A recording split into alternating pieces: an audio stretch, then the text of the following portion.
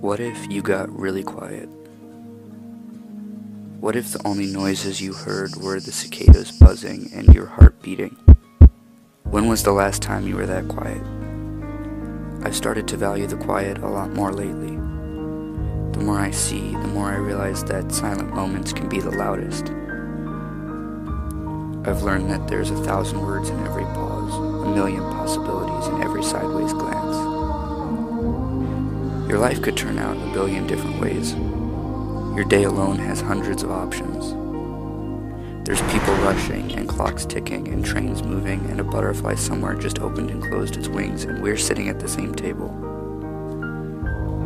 So look me in the eye and tell me this is all random. Tell me we don't live our lives like the string section of an orchestra. Tell me we don't crescendo. Tell me you've never felt your body pulse with the love of a symphony, nodding along to a beat you can't actually hear. Tell me you feel it too. Today I ask that you stand in quiet awe of what surrounds you, of the intricate and beautiful web of human existence. There's no need to yell. There's no need to scream.